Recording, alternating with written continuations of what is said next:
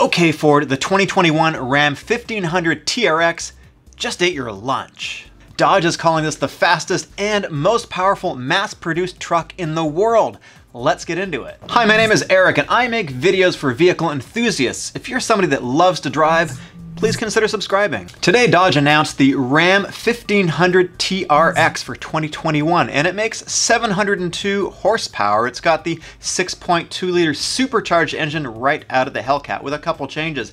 And just for a point of comparison, the F-150 Raptor, it makes only 450 horsepower and 510 pound-feet of torque. Nothing to sneeze at, but we're talking about a lot more horsepower here. And the interesting thing is that there's been a lot of speculation about what version of this engine is going to end up in the TRX. Is it going to be detuned?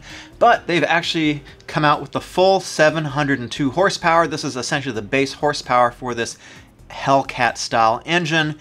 And it's amazing that it made it into the truck with all this power and 650 pound-feet of torque. And a couple stats to keep things interesting. 0 to 60, 4.5 seconds.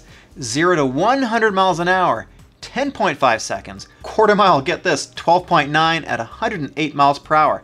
This is a big, heavy truck, mind you. This is really impressive for a truck. Top speed 118 miles an hour. The way Dodge is positioning this truck is really interesting. They are sort of saying it's going to be an off-road Baja style runner, but you can also go to the drag strip with this too. So it's really got some interesting positioning, sort of a dual use truck. So they've said that this is essentially the engine right out of the Hellcat with minimal changes to it because it's been working so well for them. So some of the changes they did make is it has a different oil pan with a deep sump designed to be able to pick up oil under high G load, sort of under Baja style conditions. That's what they're telling us. And also they've moved the alternator up higher on the block so that you can get 32 inches of water fording. The hood scoop is actually completely functional. It's so functional, in fact, that they have split up the airflow between the top of the hood scoop in the top and the front of the truck. So you're getting 50% through the hood scoop and 50% through the front of the truck. And they've also put in some special air filters because they know people are going to be taking this off-roading and going, I guess, into the desert and so forth. So they've got dual air filters, which they claim filter out 4 times more particulate matter than the competition. So this is not just a hack job where they just took the 6.2-liter engine and just sort of dropped it in the Ram 1500. They've actually made significant changes to the entire chassis of this. So they say they have strengthened the frame significantly. And what they've also done is they've made this 8 inches wider compared to the rest of the Ram lineup. And they've got these composite fender flares. And what they've also done is they've increased the track width by 6 inches. So that's basically the difference between the width of the front wheel. So 6 inches wider. So normally Ram 1500 has a wheel that is 8 inches wide, but the TRX designed this whole system to accommodate a wheel that is 9 inches wide. So to enable it to do this high-speed Baja style off-road running, they've got new forged control arms, lower control arms in the front, steel in the back, and it has these very interesting Bilstein adaptive dampers. And they have an off-board reservoir. So you can think about who else has got an off-board reservoir. Obviously, it's in the F-150, and they're using Fox shocks there. So these are fully adaptive, but they are Bilsteins. And the rear axle, one of the press people or one of the designers said it is designed to take a direct missile strike.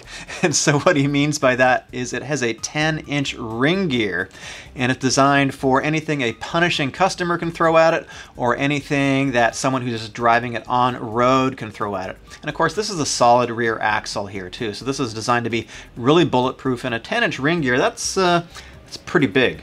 Also, compared to the regular 1500, this has 13 inches of wheel travel all the way around. So that's an increase of 40% compared to the regular Ram. And a bit more on these Bilstein shocks. They are Bilstein Black Hawks, 2.5 inches.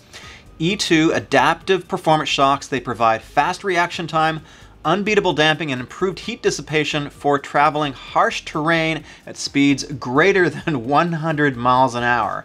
So this is being positioned as a high-speed off-road desert runner truck. This is not really the rock crawler. If you want that, hey, go over and get the Wrangler for that. So the rear axle, it's a Dana 60. Of course, it's solid 3.55 gear ratio with floating hubs.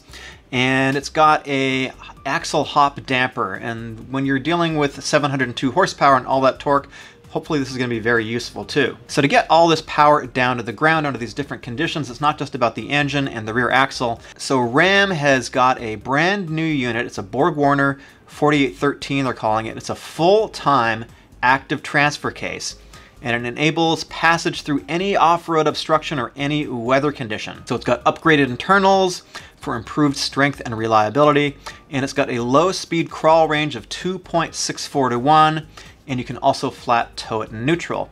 But what's really interesting is that this is a full time transfer case. So it has 5 different dynamic modes, which are auto, sport, tow, snow, and custom. And of course the driver can pick these different modes. And what it does is, because it's a full-time system, it is able to actively transfer the power forward, back, wherever it needs it, depending upon the different mode that you're choosing. So it's a pretty clever system. I hope that we begin to see this in other parts of the Ram lineup. And this is probably one of the coolest things about this Ram TRX. It has something called jump detection. So it has vehicle wheel speed, ride height sensors, and accelerometers at each corner to identify when the vehicle is airborne. And then when you land, it's designed to prevent driveline damaging power spikes. So they say it acts in milliseconds, and it modifies engine speed, torque, gear selection, and transfer case torque split, damping rates, and other powertrain and suspension components through the landing to optimize performance. So basically, when you're in the air and if your foot is on the floor, it's going to basically take all these calculations and figure out how to land the truck the best without damaging the driveline. So they are very serious about this Baja off-road capability.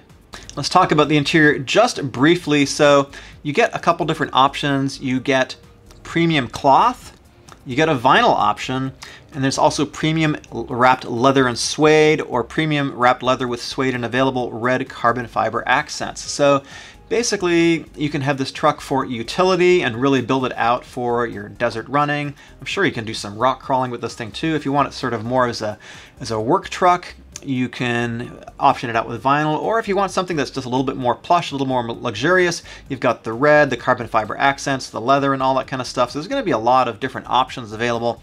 And this is not an inexpensive truck. We'll talk about the price at the end of the video. So it has a flat bottom steering wheel with optional leather and suede and carbon fiber accents, which are optional, and aluminum paddle shifters. And they say they've redone the center console for maximum storage, and a new performance-oriented floor shifter with 5 USB ports. In terms of the navigation screen, it's got a pretty big 12-inch touchscreen with Uconnect 4C.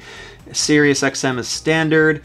So I think this is not the most up-to-date Uconnect system, but again, correct me if I'm wrong on that. And they're saying it has the first application of drive modes and off-road pages with Uconnect 4C on the 12-inch touchscreen. And it has a heads-up display, which I think is a first for Ram, but correct me if I'm wrong on that. So it does have 11.8 inches of ground clearance, and towing is 8,100. So that is, I mean, it's still a pretty good tow rating, but it's not as high as the rest of the regular 1,500. And I think that's because they have redesigned the frame on this to really be much more off-road centric, and so you make some compromises when you do that. So if you're looking for the maximum tow rating, probably the regular 1500 is going to be a better bet for you. It has LED clearance lamps which are integrated into the hood scoop, so that's going to give you a little bit more visibility, I guess, when you're coming up over an obstacle. So you got sort of high mounted lights already, although you can obviously add some to the roof. And it has a full LED adaptive lighting system, including twin bifunctional projector headlamps, fog headlamps, and tail lamps with up to 15 degrees of direction control and steering input. Now there's only one way that you can get this truck, and that is in the 4-door configuration and with the 5'7" bed. And it's going to be available with 35-inch tires. In fact, they're huge. They are Wrangler Territory all-terrains 325/65 R18. These are developed exclusively for the Ram TRX, and it also has available or optional bead locker wheels that you can put the beadlock ring on. So FCA is clearly trying to throw a little sand in the face of Ford with all the Ford Bronco news right now. If anybody's complaining about the Bronco saying it doesn't have enough horsepower, they want the V8, well, hey, here's an alternative. Obviously, it's a lot more expensive than a Bronco, kind of a different vehicle, but let me know down below what you think of the TRX, and let me know if you think this is something you might consider over the Bronco. My name is Eric. Please subscribe if you're interested in more content like this, and I will see you in the next video.